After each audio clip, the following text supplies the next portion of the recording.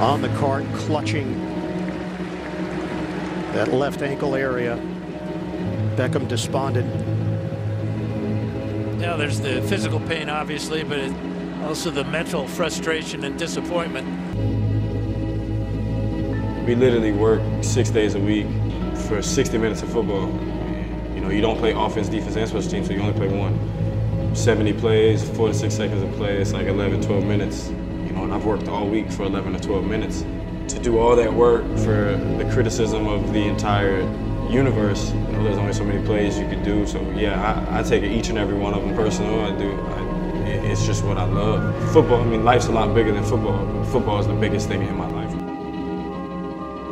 4 or 5 years ago when I was in college, I told my my college coach, I was like, I fear the day that they make football, you know, not what I love to do anymore so much, but my job. You know, and now it's starting to slowly become my job. It's not like just what I love to do anymore. I got to a spot now where I feel like the things that I used to do aren't good enough. You know, it's unrealistic for me to not think that I'm going to have 2 touchdowns and 100 yards every single game. You know, it's just how I am. I love this game that much that I'm going to leave it all out there.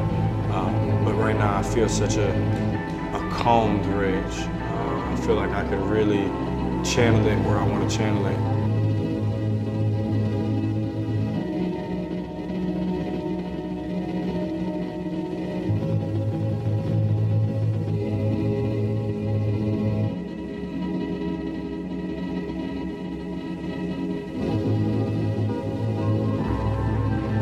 I don't sleep, I don't have dreams, I don't take naps, none of that. It's just really, I'm up right now until I can rest after holding up a trophy and be like,